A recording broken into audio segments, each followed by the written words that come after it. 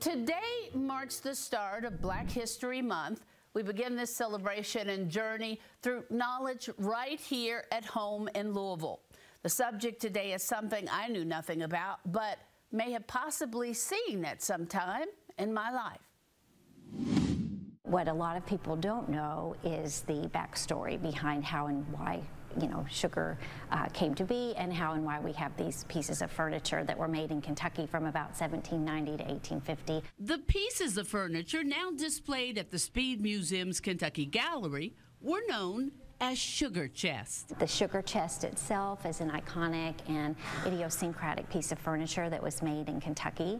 They are equipped with locks, and that was to protect the rare and expensive item within. That item was sugar. To get the sugar, enslaved men, women, and children endured the dangers of harvesting the sugar cane, the furnaces, the mills, and the slave owners.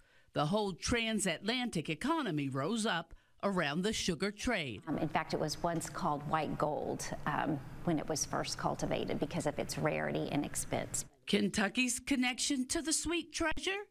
The beautiful sugar chest and the enslaved Americans who played an integral part in cultivating the cane and producing the sugar. So immediately when our visitors come down into the exhibition, they're confronted with this colorful blow-up of actual sugar cane. Images all through the exhibition bring together archival documents, pictures, artifacts, photographs, and contemporary artwork to follow the story of sugarcane. Which is really kind of blown up to scale just to give visitors just sort of a better idea of the reality of the sugarcane plant. It could grow to be about 20 feet tall, depending on its variety.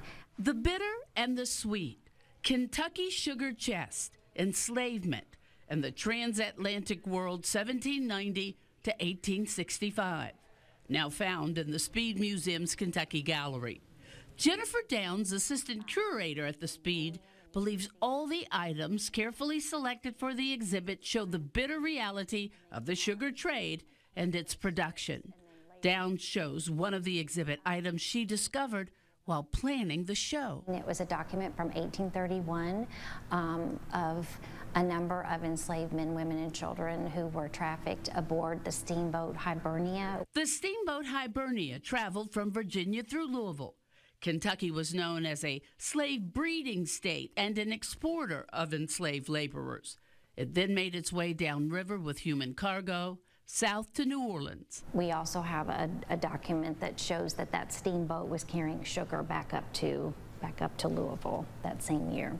The cost of that sweet commodity during the sugar and slavery trade cost more than most of us dare to imagine. But just to see those documents that show the reality, I think it's important for people to see. It's very heavy.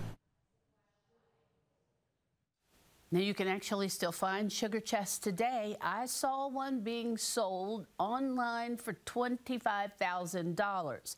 That's a real antique sugar chest, not a blanket chest. The exhibition at the Speed Museum's Kentucky Gallery will run through April 7th. The bitter and the sweet is viewed as a first-of-its-kind hybrid art and history exhibition because of the variety of items put together to tell this story. For more on the bitter and the sweet, Kentucky sugar chest, enslavement, and the transatlantic world, 1790-1865, you can head to wave3.com.